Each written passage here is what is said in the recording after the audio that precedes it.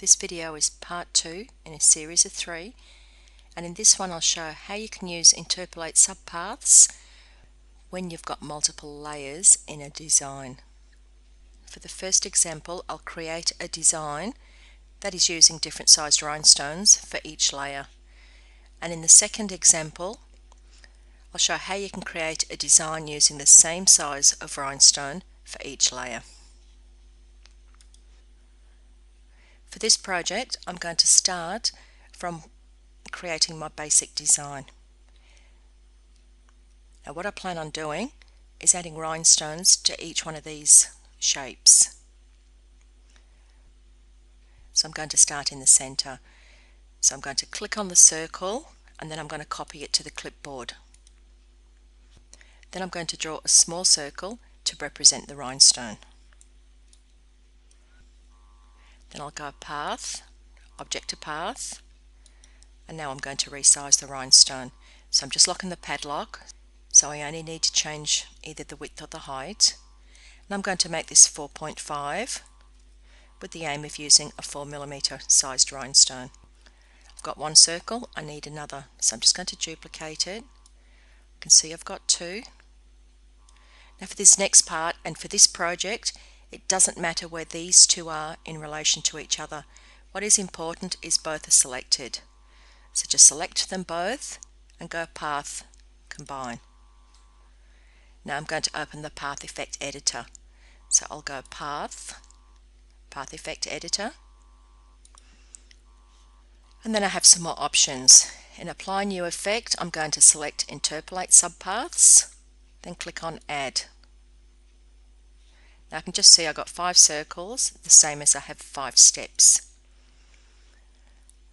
But what I want to do is paste it to that circle that I copied previously.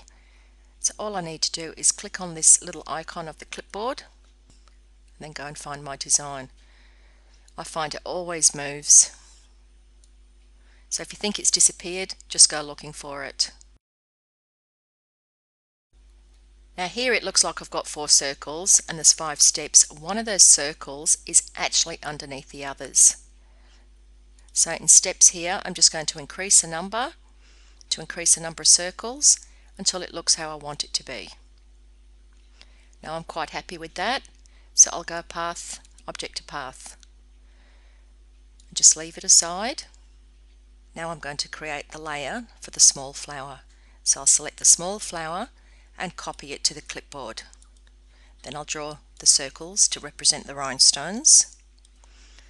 Go Path, Object to Path. Then I'm going to size a rhinestone.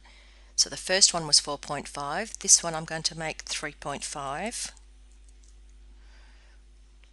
So then I duplicate it. See, I've got 2.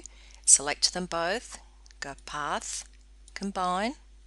Now Path Effect Editor is already open and Interpolate Subpaths is already selected, so all I need to do is click on Add, click on the clipboard, but I'll just zoom out first. Now I'll click on the clipboard. Once more, I need to increase the steps to increase the number of circles that we're going to use for rhinestones.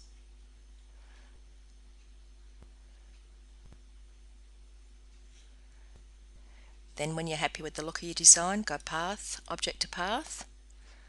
Let's just move that one aside. Now we'll move on to the larger flower. So just select the large flower, copy it to the clipboard, draw the circle to represent the rhinestone, go Path, Object to Path, resize it. We'll make this one 2.5. So I've got one circle, we need to duplicate it. You can see I've got 2. Select them both, go Path, Combine. The Path Effect Editor has got the same settings, so we'll just click on Add. I'll zoom out so we can see the effect and then click on the clipboard. Increase steps again. Now I'm happy with the look of that, so I'll go Path, Object to Path.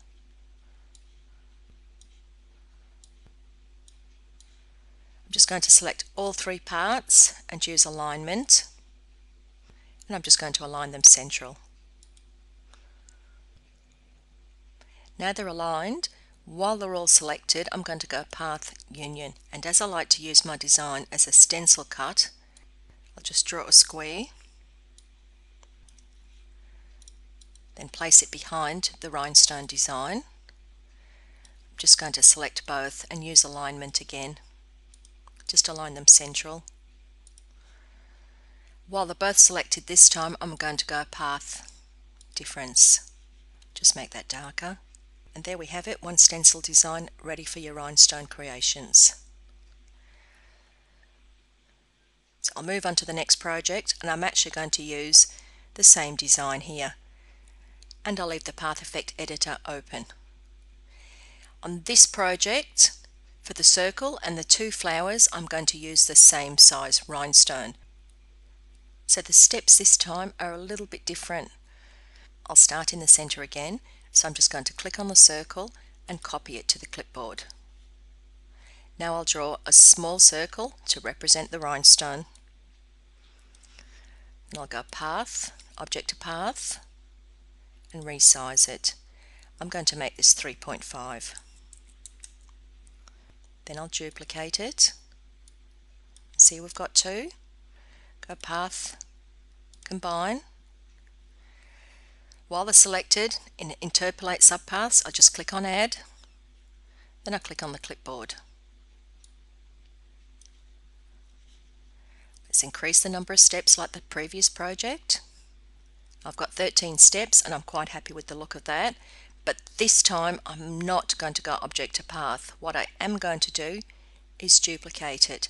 Now just watch carefully as I drag this aside. Did you see how the selected one went back to the original? Don't use the original for the next steps. Always work on the copy. Because if you work on the original, the copy will change as well. But if you work on the copy, only the copy will change. Might sound very confusing, but hopefully it will make sense in a moment. I can see I've now got a circle, but I want it to be a flower. So what I'll do is click on the small flower, copy it to the clipboard, click back onto my rhinestone design, and paste. And you can see the circle has now changed to the flower design.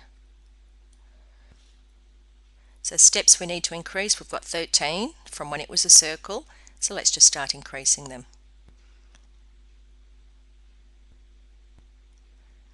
37 steps, I'm quite happy with that, so I'll duplicate it, move it aside, and you watch, it will move back to the first one, but this is the one here that we're going to work on. So what we need to do now is select the larger flower, copy it to the clipboard, and then click back onto your rhinestone design and click on Paste. So we've got 37 steps, we need to increase them.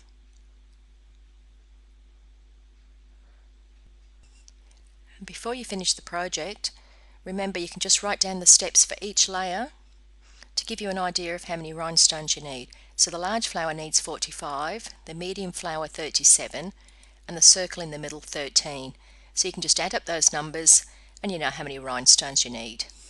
Now I'm going to select all of my rhinestone design and use alignment. I'm just going to align them central. Now if you remember earlier on, I did not do Object to Path as I created each row of this design. So while they're all selected, I'll go Path, Object to Path, then I'll go Path Union. Once more, I'll draw my square. To go behind them, just change the colour so I can see it. I'll send it behind. I'm just going to select both parts and align them central. And while they're still selected, go Path Difference. Let's make it darker. And there's a second rhinestone design ready for cutting out.